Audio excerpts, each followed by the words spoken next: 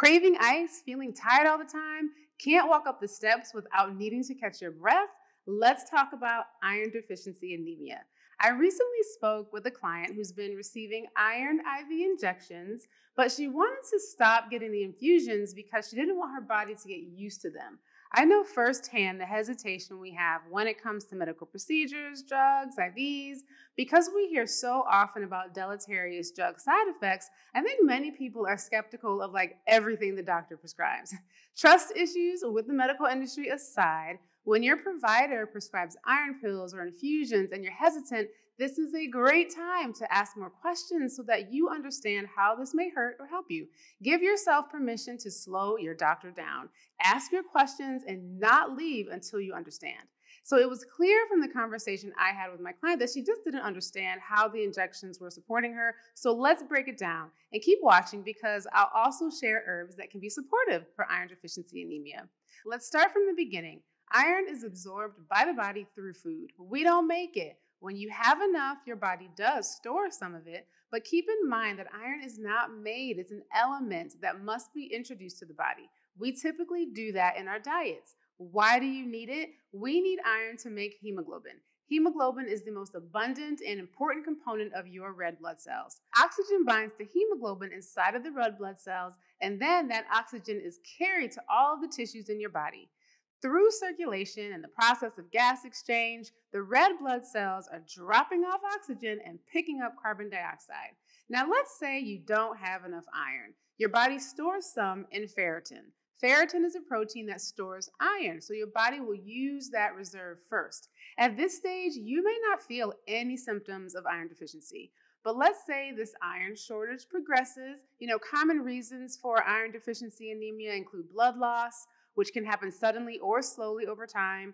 Heavy menstrual bleeding is a really common reason. Another cause could be that there's iron malabsorption. So you're eating iron-rich foods, but it's not being absorbed and therefore not being used. And a third cause is that you're not getting enough iron in your diet. So in these instances, the body doesn't have enough iron to make hemoglobin, which again binds to oxygen. So as this iron shortage progresses and we aren't keeping up with the body's iron needs, ferritin levels start to decline. Ferritin is like the reserve fuel in your gas tank. You're on E, but you've got just enough to make it to the gas station.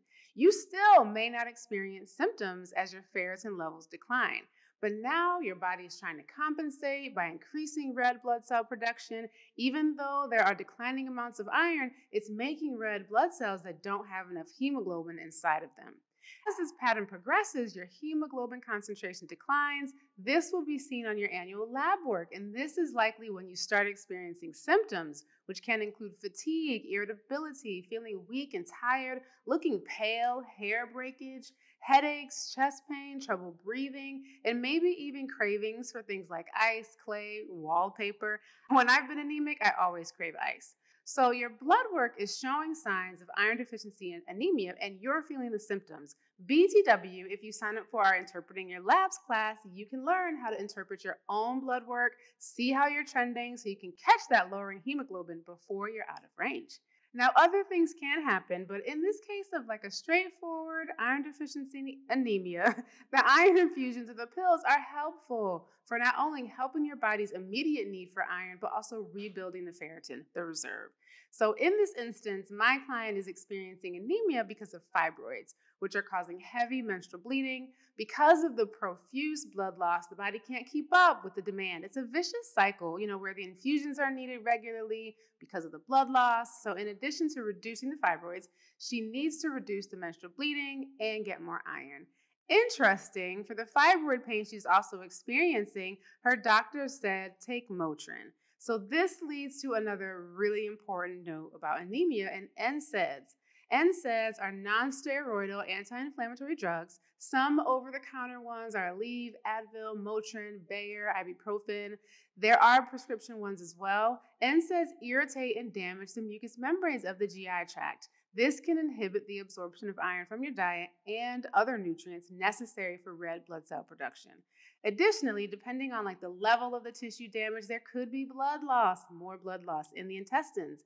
This blood loss could be so low that it's not detectable in your stool. Regular acute blood loss, whether from your periods or intestinal lesions, is another way that iron deficiency anemia can develop or worsen because your body is losing red blood cells faster than it can produce more.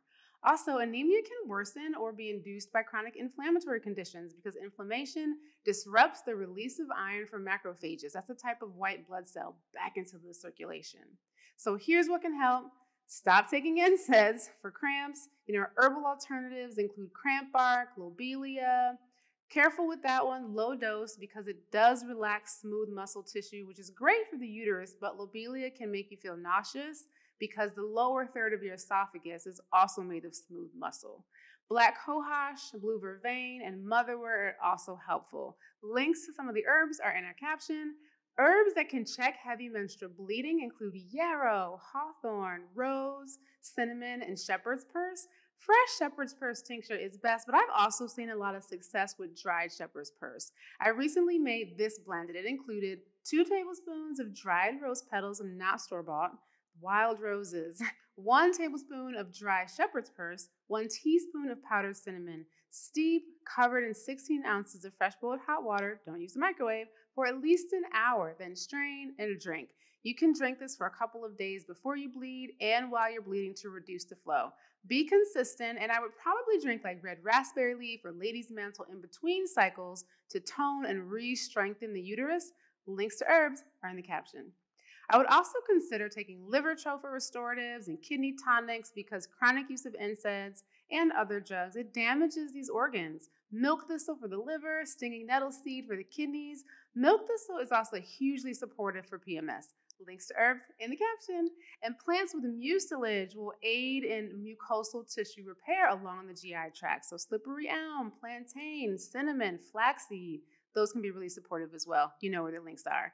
Iron-rich foods and herbs like stinging nettle leaf, molasses, beans, moringa, spinach, alfalfa, yellow dock. We also make our robust blood syrup, a high iron blend that you can check out on our website at iwillaremedy.com. And if you're vegetarian or vegan and persistently struggling with low iron, consider if that's the best diet for you. And depending on the severity of your anemia, like we've been talking about, iron from food sources might not be enough to sufficiently increase and sustain your levels. You may need supplements. Novaferrum and Floradix from Amazon can be helpful. Links in the caption. And always request annual blood work and learn to understand it yourself so you can keep track of your own progress. Check out our Interpreting Your Labs class. It's a virtual class. You have forever access. It includes a workbook. You can really dive into your own lab work. We'll put that link in the caption too. If you experience iron deficiency anemia, I hope this helped explain what's happening, give you some context on why you're being prescribed supplementation, and provided some useful tips, and of course, herbal medicine. Thanks for tuning in. Be sure to like, subscribe, and hit the bell to be notified next time we release a video. Later.